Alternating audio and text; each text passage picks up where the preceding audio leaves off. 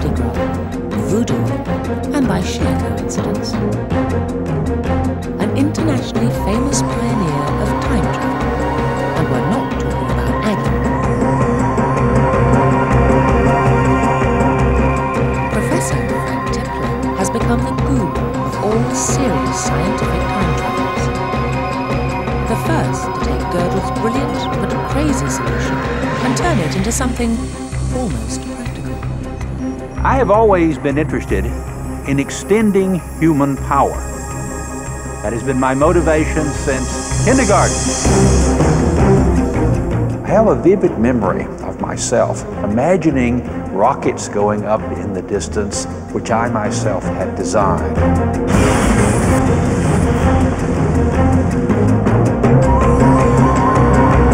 Ever since, I have been interested in space travel and time travel.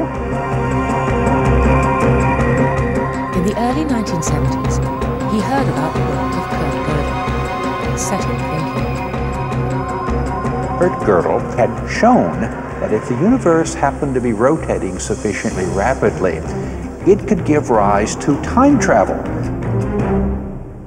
And I thought this was a fascinating idea. Unfortunately, we could not rotate the entire universe. It's not now rotating, it will never rotate.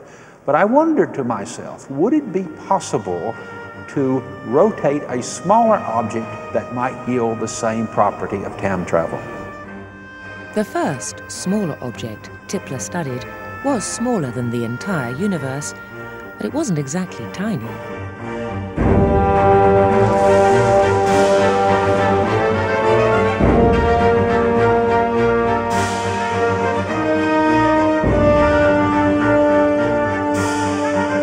He wondered whether he could exploit the strange, vast phenomenon called black holes.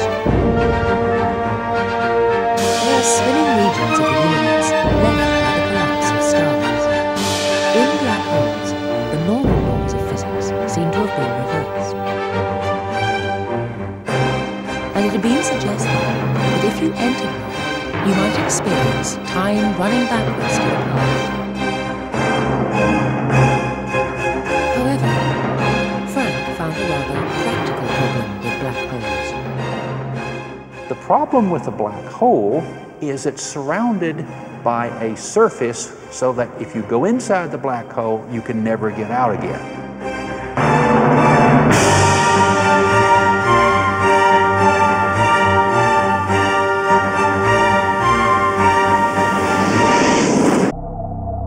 So if a black hole couldn't be a time machine, Tipler thought perhaps he could do the next best thing. He could make a black hole all of his own. He used mathematical equations to try and devise different rotating structures which would create the properties of a black hole without the disadvantages.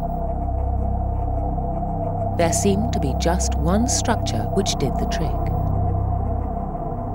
Now, it occurred to me that another rotating body, which would not have the surface of a black hole, is a long extended cylinder. I was able to prove that inevitably, if you were to spin up a cylinder sufficiently rapidly, it would necessarily have a region around it that would permit time travel, permit you to go around the cylinder and return to your starting point far away from the cylinder before you left. True time travel. It had taken Tipler 2 years to work out the mathematical implications of this bizarre structure. Finally, he was able to announce it really would work. If you traveled round the cylinder, you could go back in time.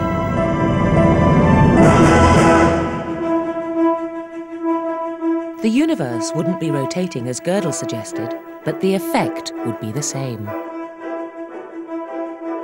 I was so excited because I thought that it had at long last shown that time travel would be, in some point in the future, within human grasp.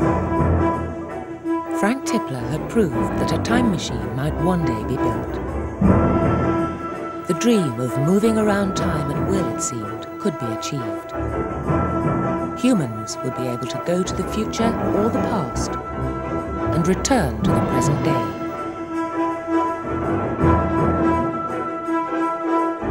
And now others set out to build variations on Tipler's theme. We now have a zoology of time machines. All these solutions that have been proposed for time machines do the same thing that Gödel did back in 1949, and that is warp and twist the fabric of space and time so much that space turns into time, time turns into space, and you could literally go forwards in time until you come backwards in time.